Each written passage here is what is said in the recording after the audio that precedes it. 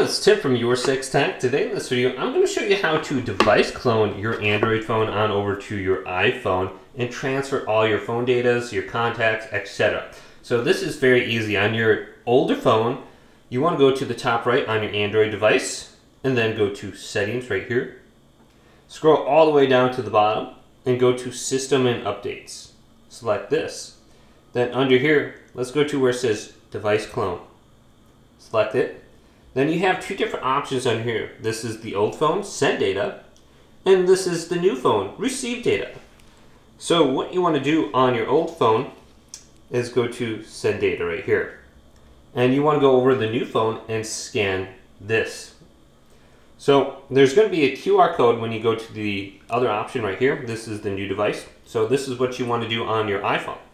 So you have three options: on a device, other Android device, or Apple device. So let's go to this option right here. And when you do this, this is going to open up a QR code. Now on your phone, what you want to do is open up the camera on your iPhone and just go over this and then go to the App Store.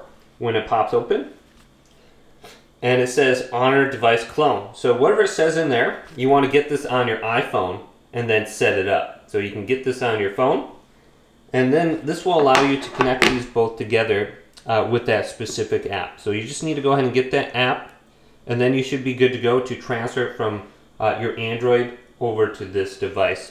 Now yours might be different than Honor Clone device. You might have a specific one for like Samsung or something like that. But just look at this option. It's very easy to clone it from your Android to your iPhone. Hopefully this video did indeed help you out. If it did, leave it a big thumbs up. And subscribe to my channel down below for more tech up videos coming up next on Your 6 Tech.